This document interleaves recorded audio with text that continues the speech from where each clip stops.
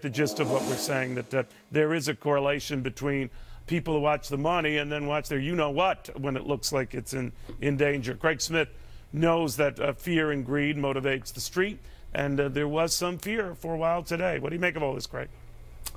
Yeah, it's amazing. Of course, if you watch Fox Business, and if you don't get it, Neil, I suggest that you demand it immediately, because they're demanding things all over the world.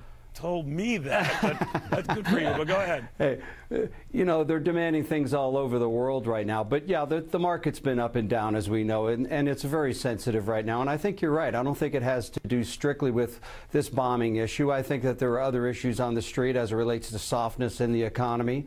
But I find it very interesting on May Day, Neil, all these people out there screaming, we want more government, we want them to help us out. What you're seeing, Neil, is a great withdrawal. Matter of fact, that's the name of my new book that'll be out in early summer. It's called The Great Withdrawal. When the governments have to for that very well-timed plug.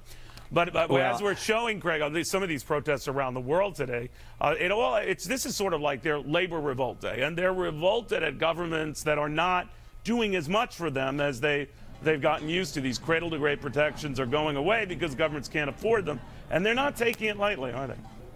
No, and look, it's just like your drug dealer saying, hey, there's not going to be any more drugs, so you've got to go through a withdrawal. And let's face facts, Neil, we have given drugs all over this world. Look at the bailouts in Cyprus, Portugal, Greece. Has anything changed economically? No. Look at the bailouts in 2008.